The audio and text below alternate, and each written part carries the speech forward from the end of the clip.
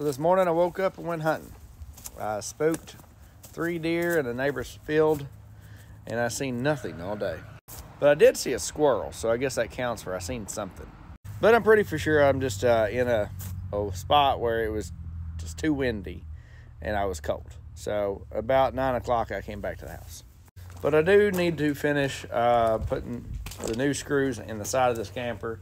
So I'm going to attempt that before I go back inside. To be pretty honest, I don't even want to be out here right now. It's cold. And these screws are whipping my butt. So let's see how far we can get before I decide to climb on top of this thing. And we had a leak on this back vent.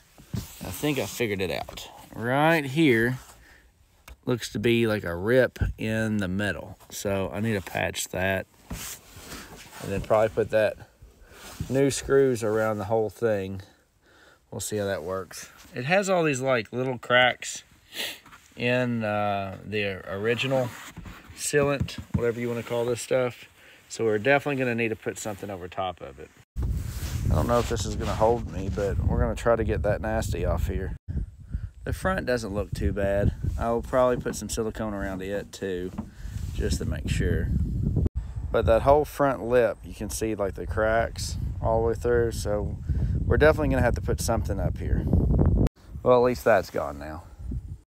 I have taken down every screw that I can get off, and there is still a bunch that will not come off. So I'm going to have to rethink on that and get that a little bit better. Well, the accent wall's coming along pretty good. She has put some wood filler in where I put the staples at. That way it blends in really nice when she decides to paint it. The top cabinet is gray. And then, of course, the wall is going to go white, but she has got to do that prep work first, and then we can start the floor up here. Since I can't do any more on the screws on the outside without coming up with a different solution, I might start on the inside by replacing that patch in the floor.